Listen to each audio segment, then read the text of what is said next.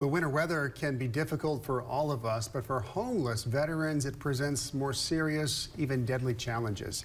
Today, our community is coming together to provide help to those in our area. KOLO 8 News Now's Emily Benito has more. Homeless veterans lined up to receive supplies in preparation for the cold winter months.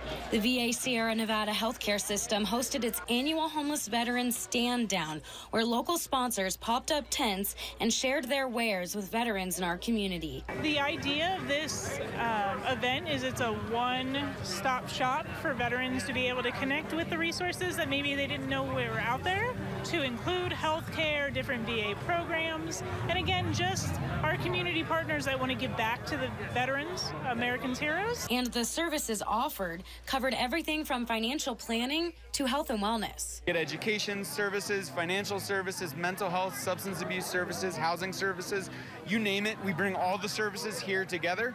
Veterans were able to get flu shots, medical care, haircuts, and duffel bags with warm coats, socks, hats, gloves, and other necessities to survive the winter weather.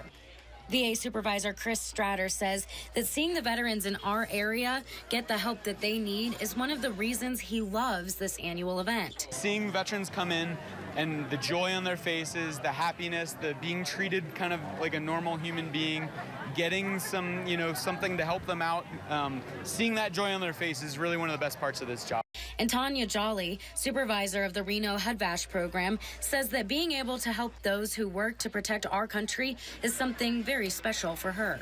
I think sometimes our veterans experiencing homelessness, they don't always feel like they're seen and they're heard. And this event, they're the center of attention, they're the focus.